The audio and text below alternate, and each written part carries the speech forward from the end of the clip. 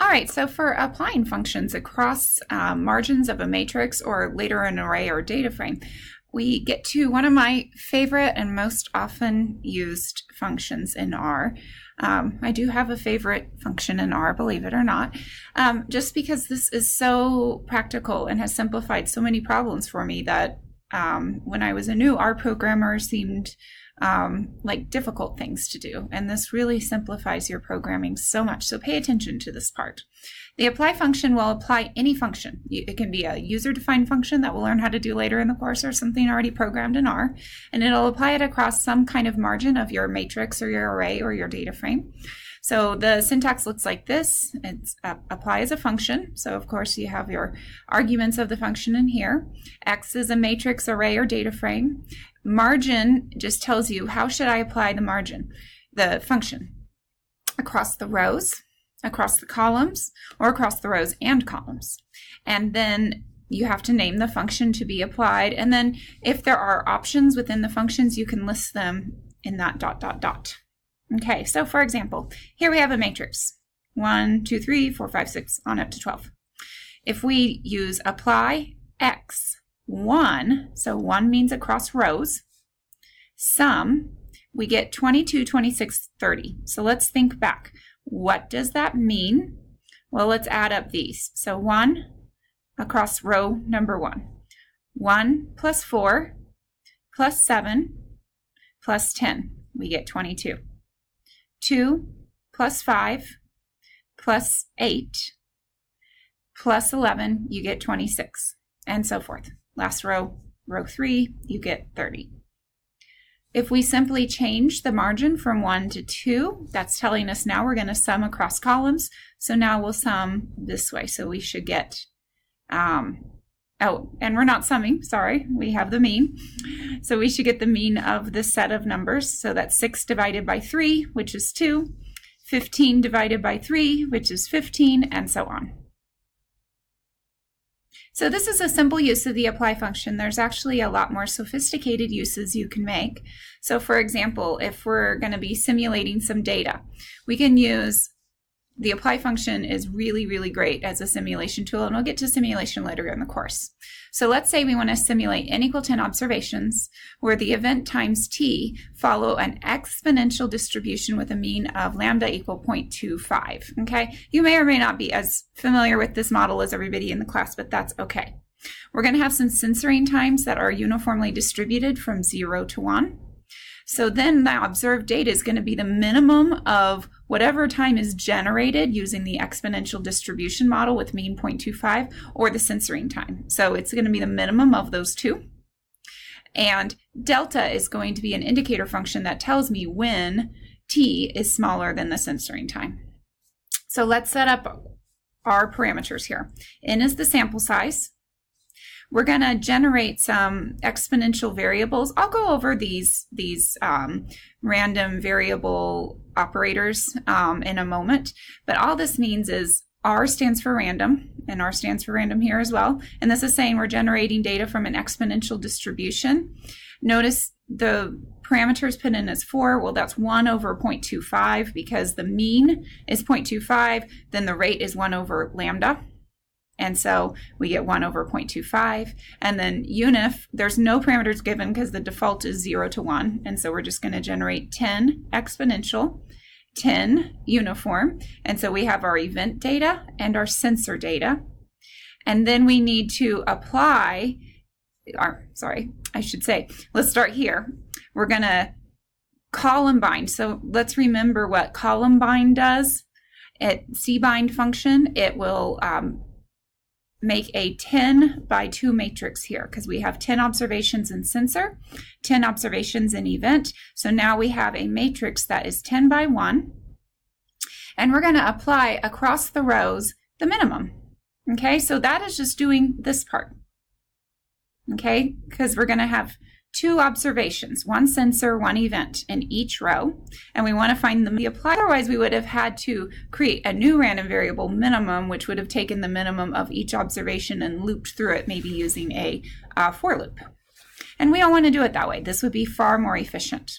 Okay, and then index is going to give us the index, which, remember the which function gives us the index of the variable with a particular characteristic, in this case the minimum. And so it's going to give us that index, and then we take -1 because this is going to create the correct index to start from baseline. And so finally, then we get to where we're going to combine the event, the sensor time, the time that is the minimum of those two variables, as well as the index. And let me pull this down a little bit. And then we get our data that it's going to be just the time and the index, because the time and the index, it's hard to see that last part because my toolbar is at the bottom, but the time and the index are really, these two variables are the two things we want to keep, and it's the final simulated data set. We don't actually want to keep the event and sensor data because the time is the minimum and index is the index associated with that time. Okay, so now we're going to talk a little bit, let me check, about generalizing both vectors and matrices to an array. So we've talked about vectors, which is just typically a column vector in R, and then we generalize that to matrices. Now we're going to talk about an m-dimensional generalization of either of those structures, which is an array. To declare an array, we do it much like we declared a matrix. This just puts NAs by default. Of course, you can enter data just like we did with the matrix. Then we can define the dimension of that array. And then we can also name our dimensions. Okay, so data is just going to give us that information that will become those elements. If we do not have enough elements to fill the matrix, then they get recycled. We'll see what that looks like in just a moment. And then again, the dimension and then the dimension names. Values are going to be entered by column, just like as in matrices, which is by default in matrices, except remember if you use the by row equal true, then it would be entered by row. Like both vectors and matrices, when your arrays are used in an expression, the operations are performed element by element. It's just that now it's a higher dimensional generalization of those types of structures. And then also, like vectors and matrices, the elements of your array must all be of the same type. So we need to have either all numeric, all character, or all logical, or if we have something else entirely. So let's look at a simple, easier to begin with array. So here we have our array. Here's our elements. Okay, so it's the values 1 through 12. This is going to be a 2 by 3 by 2 array. So notice that requires we have 12 elements, hence the sequence 1 to 12 will work here, and no recycling. Then we're going to set our dimensions. So notice the dimensions get set by a column vector and reflect exactly the dimensions that we've described here. Then we can give the dim names. It's going to use a list. We haven't talked about list structures yet, but for right now, just know that a list will combine multiple other types of structures into one list or one object. So we have the first AB, which names the row dimension names. So notice AB is here and here. Then we have the XYZ, which names the column. So notice XYZ. XYZ. Then we have the N and M, which goes with that last dimension, which defines third, N and M. So let's see how the data was entered. We went by column, if you recall, because arrays enter elements by column. So we go 1, 2, 3, 4, 5, 6, 7, 8, 9, 10, 11, 12. Okay.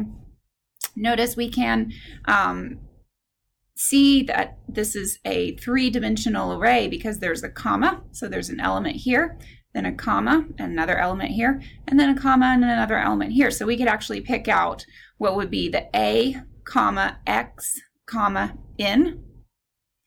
Well, A, X, N would give us 1.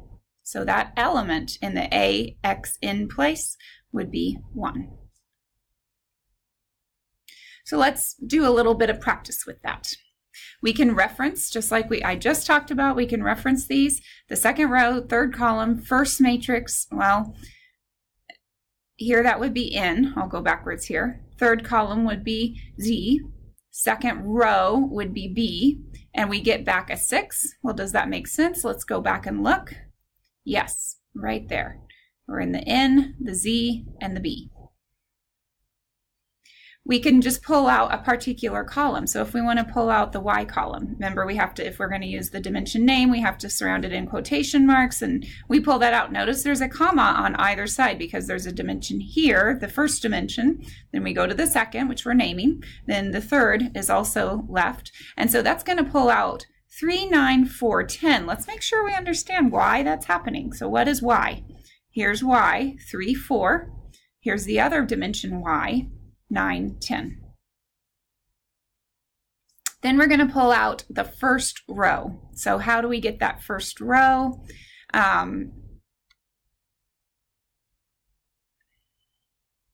Let's go back and trace this and see. So notice, first row is going to be the elements 1, 3, 5, 7, 9, 11. And here we get them 1, 3, 5, 7, 9, 11 printed out differently than we maybe anticipated, but it is those correct elements. Then we can get the first and second rows, so that would be both A and B, but then just dimension M. So that's going to pull out, notice, oh, I went the wrong way, this entire matrix. So can you think of another way that you could have just gotten that? We really don't need that one too, right? Because there's only 2 dimensions in that first. So we could have left that off and gotten the same result. Okay, again with arrays, we can use apply. And apply will go across the different margins of your array. There's some other ones that are useful though too. We can transpose an array by permuting its dimensions. This just means reconfiguring how its dimensions are ordered. And so we might work out an example like that. We can obtain the dimensions of the array, which I often need reminding, so this is a very useful function. We can also get back its name, the dimension names, if need be. Okay, last slide. If we use the apply function in more than one dimension, like for an array like this, the 1 is still the rows, the 2 is still the columns, and now 3 is for across the matrices. So notice here, if we apply and use sums across our columns on W, it's going to go across and get the X column, the Y column, and the Z column sum. So going back to here, so all of these numbers summed in the X column, all of these in the Y, all of these in the Z. But similarly, we could do something like go across the rows and the matrices, then we just get back everything that is summed across each row and matrix. So for example, A and N, well, let's go back and look how they got that 9. Well, across A, and then here's the nth dimension, the sum across that A for the entire nth dimension is 1 plus 3 plus 5, which gives you 9, and so on. So make sure you understand, in the practice after this section, we're gonna apply a lot of these apply functions and make sure that we understand them.